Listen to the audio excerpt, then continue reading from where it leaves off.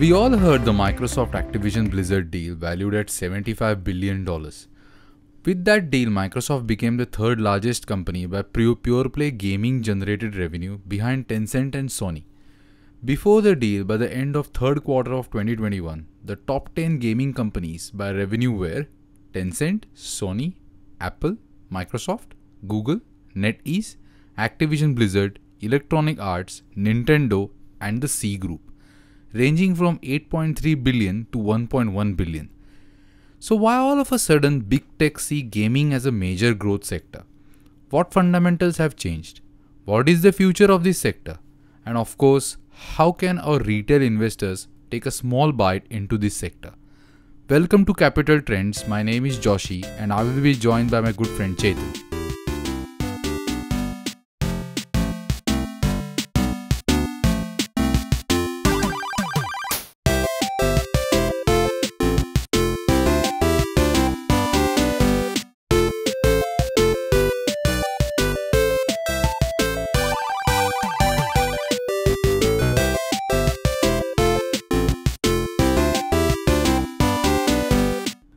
Oh, that music made me nostalgic. If I remember it correctly, my first game was Road Rash.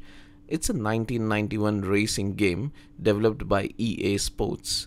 It was on a video game console sold by Sega back in the day. And my first multiplayer game that we played on LAN was Counter-Strike. I still remember the good old days of Pac-Man as well. What's the first game you ever played, Joshi? You will be surprised, the first game which I played was Dave. It was like 2D game in a black and white graphics. I think they developed the color graphics later on, but I think it was developed in 1988 and I played with it when I was in my year 5 or something, which must be like in 1995 or 96 years. Yeah. Gaming industry is considered as part of entertainment industry. When we talk about video games, it's a pretty broad landscape. It's games on phones, tablets, computers, and consoles. This year, global gaming industry is projected to generate over $160 billion in revenue. Unity, the makers of the most popular game engine, in its recent gaming report, pegged gaming industry to reach $300 billion plus by 2026. This will help us put some perspective on how big the gaming industry is. So, music industry is worth in the $20 billion mark and box office is around $42 billion mark. And currently the gaming industry is $160 billion behemoth. No wonder the big companies have set their eyes on this industry. So where does these big giants see value in gaming? Traditionally, the gaming sector was very segregated in terms of revenue, selling expensive consoles, floppies, CDs, DVDs, Blu-ray, was the way most revenue was realized.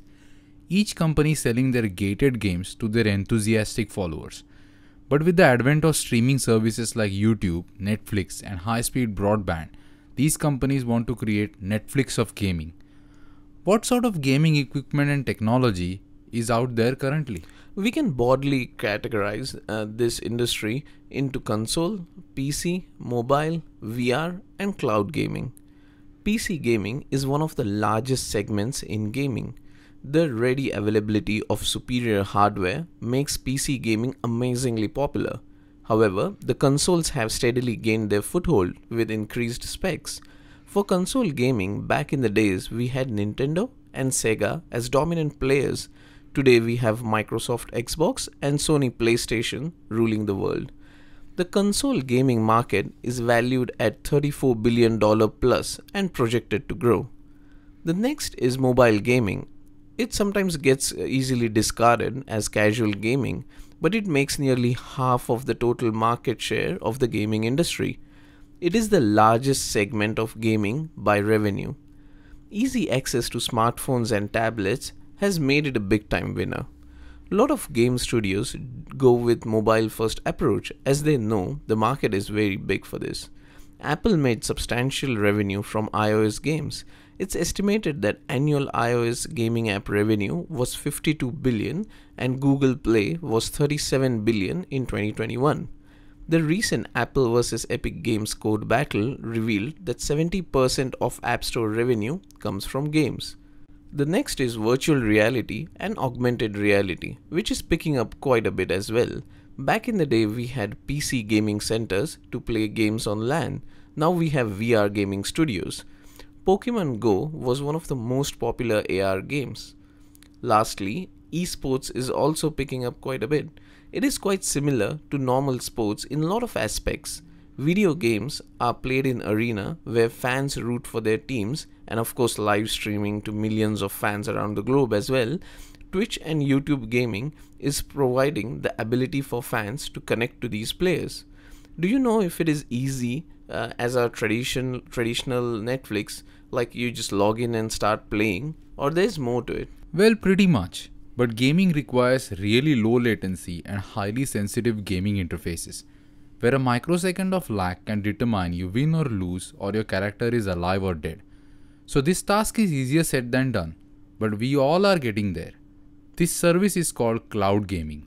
Where do we stand in terms of uptake of cloud gaming? Cloud gaming is an emerging technology that allows people to stream games using nearly any internet connected device with a screen, much as they stream videos on Netflix, Hulu, and other platforms.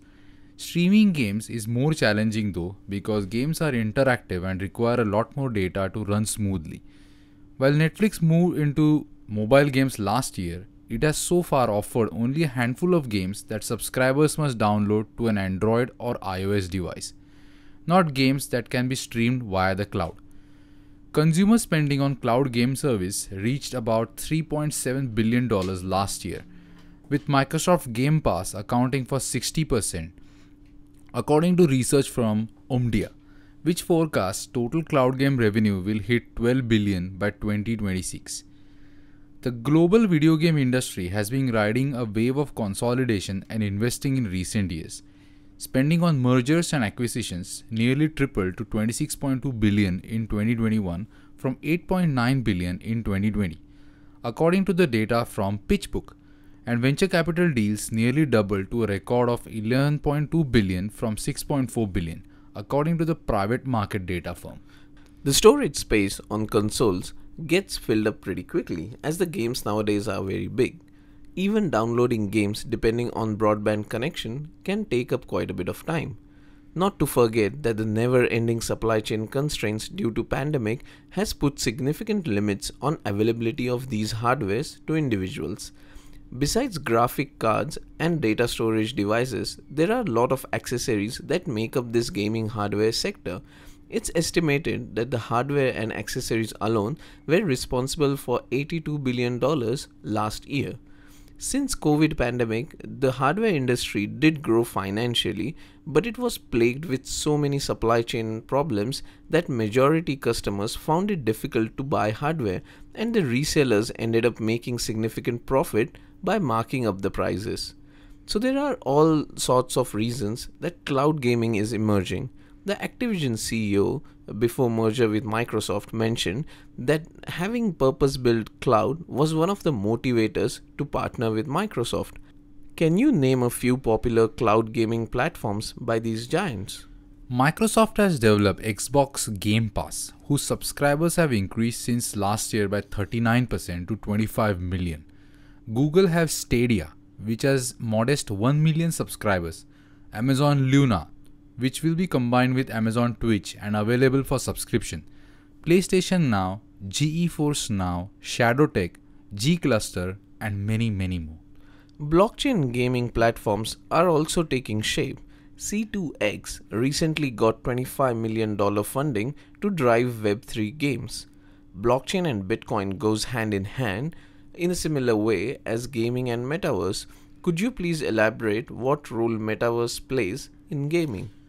During a roughly 15-minute investor and media call shortly after the announcement of the deal, executives from Microsoft and Activision mentioned the term metaverse more than 10 times.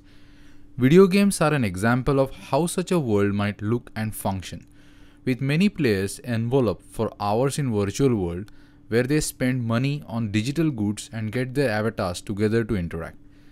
We very well know that COVID-19 pandemic immensely accelerated the time spent into gaming. People sitting at home, locked up, isolated, it was bound to happen. the valuation of most gaming companies skyrocketed. In a popular gaming company Roblox platform, users can teleport between millions of games, dedicated social spaces, and concert avenues, and they can purchase virtual goods and enhance their experience. Epic Games' Fortnite and Linden Research's Second Life also encompass extensive virtual worlds. Activision's World of Warcraft, they appear as avatars in a fantasy virtual landscape and buy virtual goods such as pets. The company's games overall have nearly 400 million monthly players.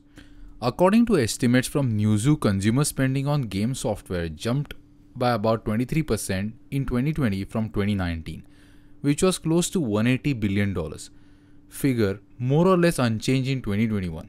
In addition to this data from PitchBook show that mergers and acquisition deals within the game industry nearly tripled to 26.2 billion in 2021 from 8.9 billion in 2020. Do you know any other blockbuster merger that is shaping up in the gaming world?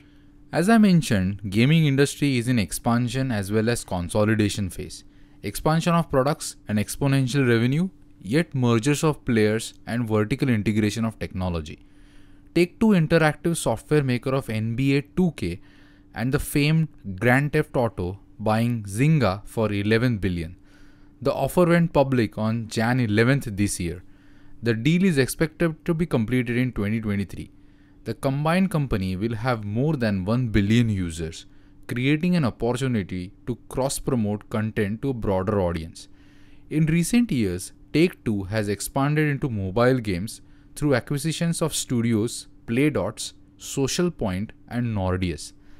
Though Zynga started out making browser-based games for Facebook, it later shifted its focus to mobile games. Today, its portfolio consists of hits such as CSR Racing and Zynga Poker. Microsoft bought the owner of the popular Doom video game franchise for $7.5 billion. Also last year, Electronic Arts acquired Glue Mobile for $2.4 billion and Playdemic for $1.4 billion. That comes to the question that how much is addressable gaming market?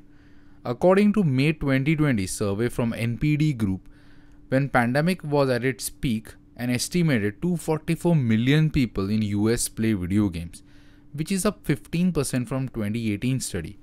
Americans spend an average of 14 hours a week playing video games, the report said, compared to 12 hours in 2018. The pandemic spike at the start of COVID saw games revenue grow quite significantly, and interestingly, it has still sustained the growth until quite recently.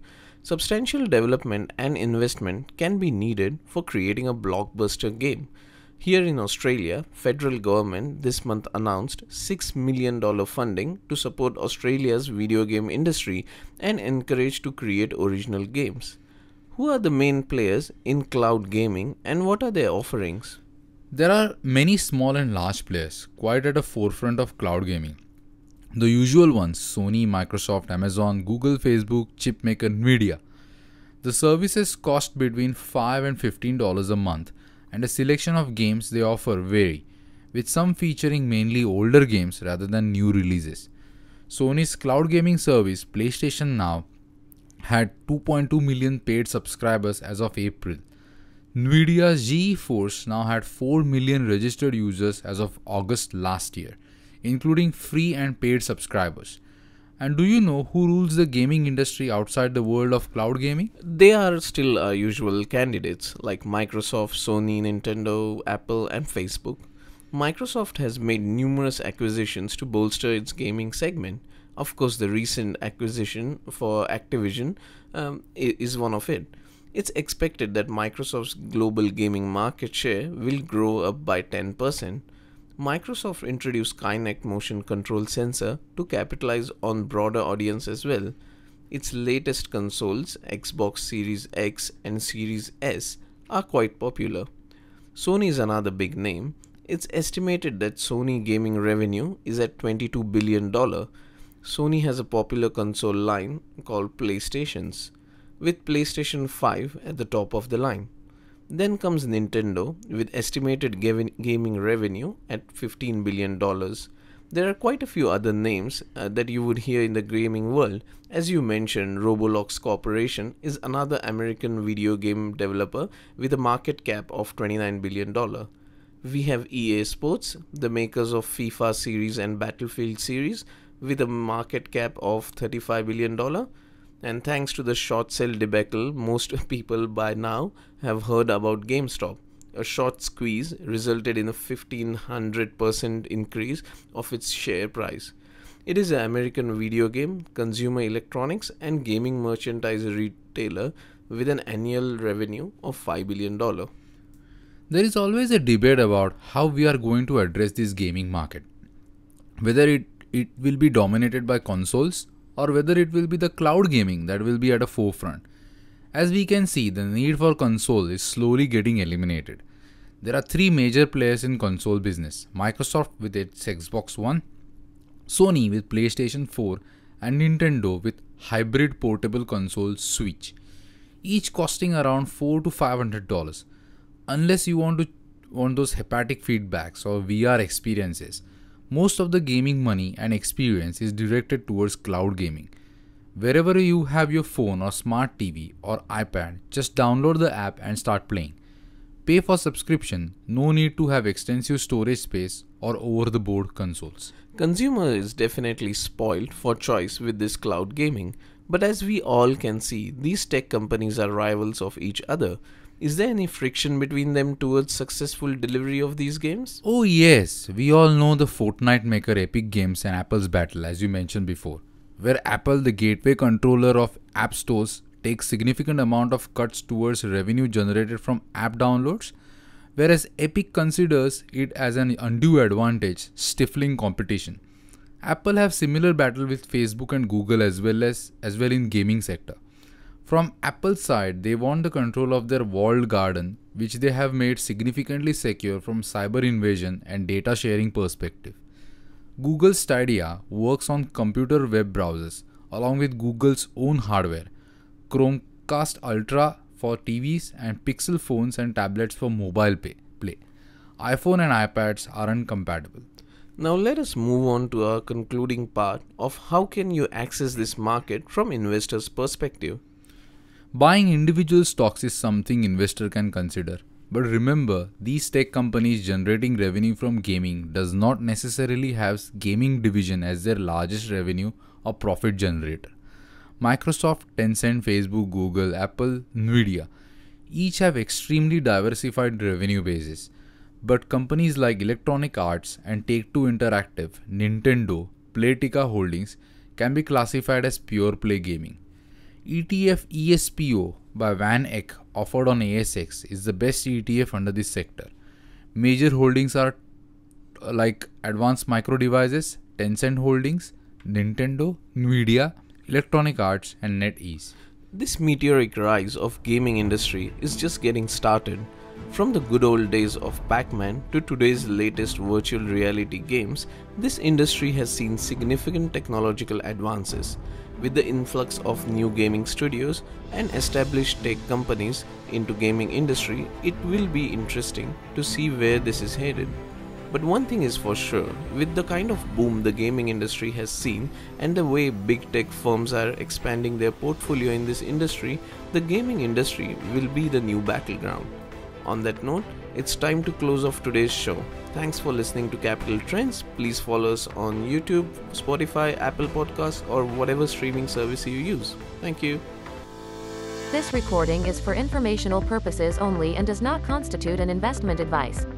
Opinions expressed are as of the date recorded. Opinions are subject to change.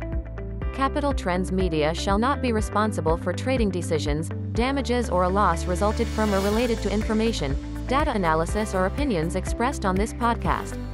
Past performance does not guarantee the future results. All investments are subject to market risk including potential loss of principal. Please read product disclosure statement before investing into any product. We are not professional financial advisors. Do not take investment or financial advice from our podcast. Always consult a professional financial planner regarding advice that suits your individual needs, which you can find on ASIC, APRA website in Australia.